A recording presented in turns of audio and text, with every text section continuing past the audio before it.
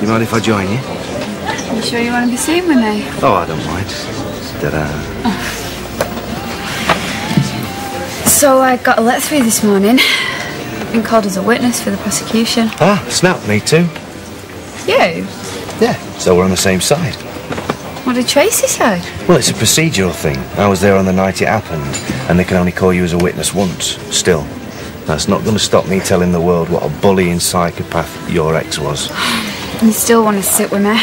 Ah, we all make mistakes, don't we? You, Well, I tell you what, why don't you come round to mine tomorrow night for something to eat?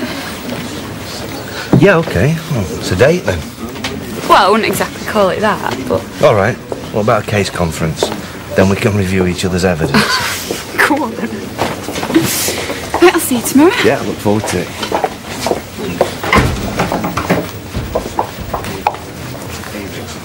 Have you been talking to her? Why, is it a crime, sir? Oh, not you and all. Me what? Checking up on me, cross-examining the witnesses. Hey, I was sticking up for you. I was giving her a hard time, if you must know.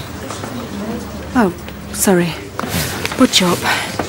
Well, I wish you'd have a word with Mum and all, because she's been going behind my back talking to everybody. David, Steve, Claire. Starting to wonder whose side she's on. Lots in crisps will